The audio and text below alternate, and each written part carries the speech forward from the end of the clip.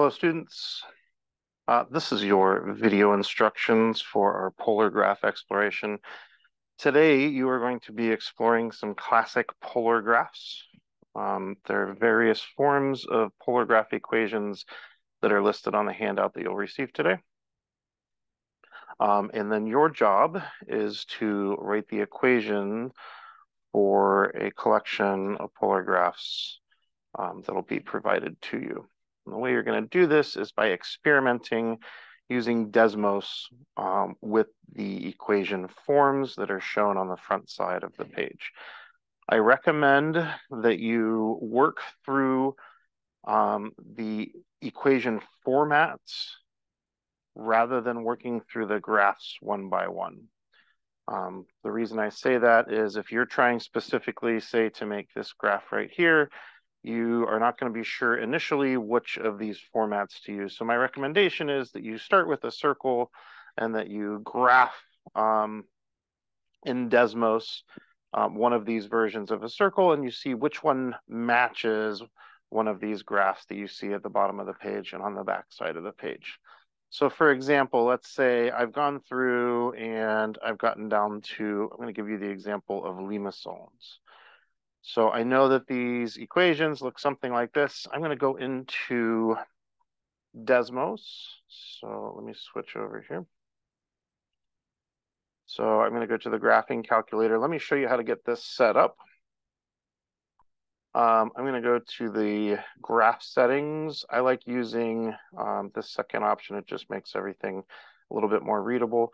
We're going to change our grid to a polar grid. I'm turning off my axis numbers, but before I do, I'm going to use my mouse wheel to scroll out. We want to be able to see out to about 10 or so.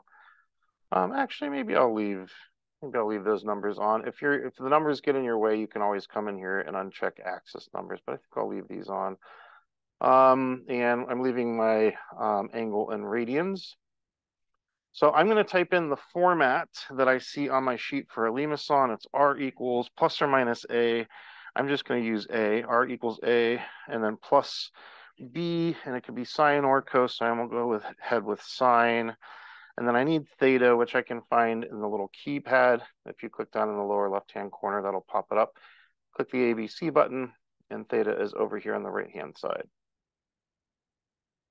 All right, I'm hiding my keypad here. So it's not graphing anything because it does not know what A or B are. So I'm going to add sliders for both A and B. And now I can see this is my limason. And now I can adjust my slider to see what that does to my graph. So if I start messing with this, ooh, that's interesting. This looks like one of the graphs that's on my sheet. It's got that little loop-de-loop on the inside of it. Let me go back to my sheet here and see if we can find one that kind of matches that. We're looking for that little loop-de-loop. Ooh, that kind of looks like this one. But this one's oriented sideways instead of vertically. I wonder if there's a change that I could make in my graph to make it look more like this. So I might go back to my graph and you'll find very quickly that there are some specific things that you can do to change the orientation. Spoiler alert, it has to do with changing sines and cosines. All right, and then once I get it oriented the right way, then I need to mess with these A and B values to get everything to match up. Kind of the key points as I'm looking here. I don't know that I can't remember what it looks like because I don't have it in front of me.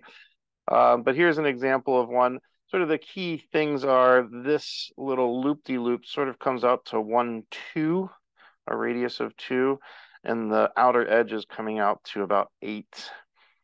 So I would be sort of looking to make sure those things match up with what I see on the graph. The other thing that I could do is kind of look at these x-intercepts over here that come out to 1, 2, 3 on both sides here. So again, your goal is to write equations for each of these graphs. Once you do find your equation, once you've matched that in Desmos, go ahead and write it down, r equals whatever the equation that you found. You are going to be turning this in, so please make sure that you get your first and last names of the 2 or 3 people in your team on the sheet here. All right, Good luck. Enjoy.